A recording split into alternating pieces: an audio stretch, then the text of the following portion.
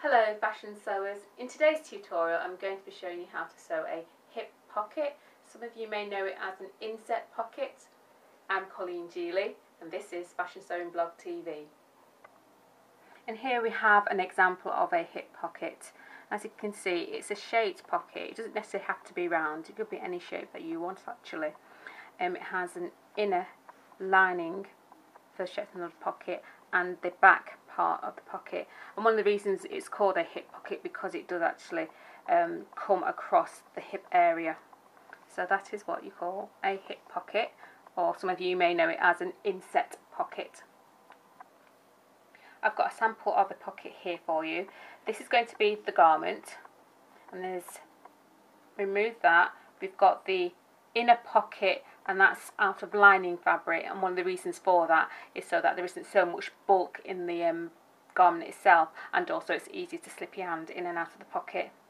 And then you have the back pocket, and I suppose one of the reasons it could be referred to as an inset pocket is this section here is kind of inset shaping here. So that is what you called a hip pocket.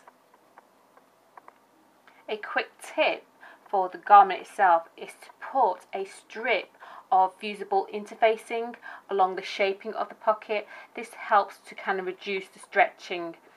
If you don't have any, stay stitching would do. I've got the lining and the front section of the garment. They are right side to right side, and I'm going to sew along this edge here. Okay.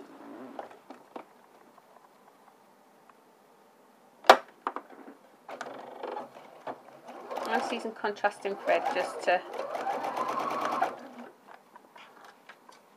show you what it looks like. Remember, always use the same fabric, always near as possible to the fabric that you're actually using for your sewing project. I'll just reverse there and remove that, so you can see what I've done there. Just going to cut my tails off, and then I'm going to trim and grade this edge here, and you can see at the back is the facing there.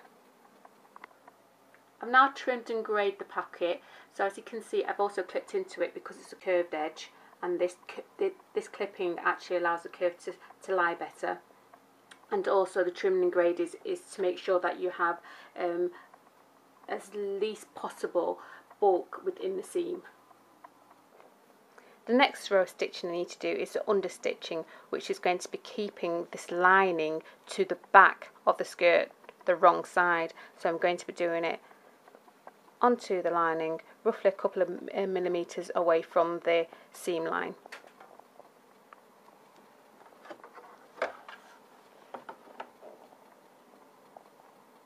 Yeah, it's about a couple. Just get my needle in,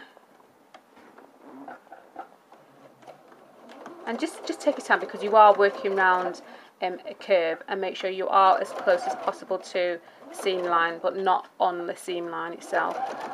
And as I said, it's just to keep the lining in place so it doesn't show on the right side of the garment. So just keep both of your hands at the front and just keep it splayed apart until you come to the end. I'm almost there. There we go. And then just, okay. See, now that should go nicely to the back of the garment and pressed in position. I've now pressed the inner pocket, and as you can see we now have a nice beautiful curve, and that will now stay in place because I've done the understitching.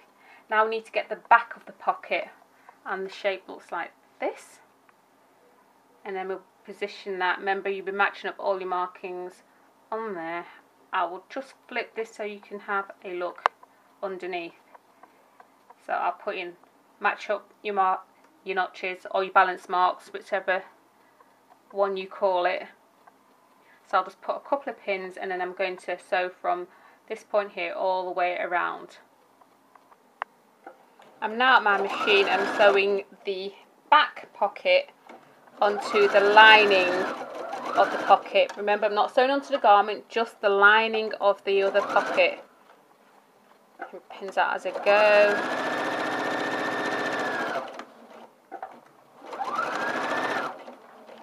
Pins out as I go, and I shall finish at this point here.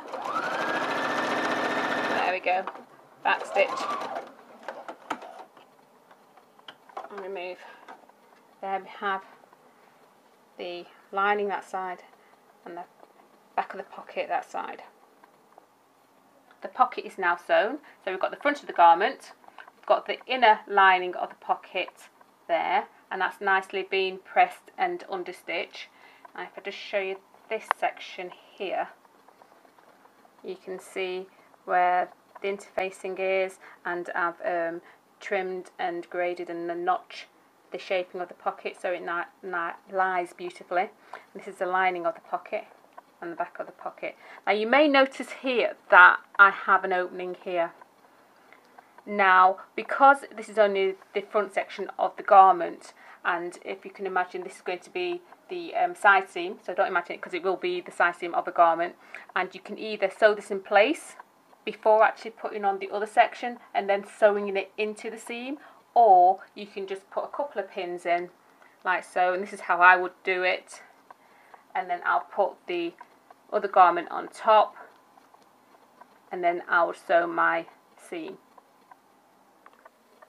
Well, that is how you sew a hip pocket. If you found that useful, please do make a comment in the box below, and I'll see you in my next video.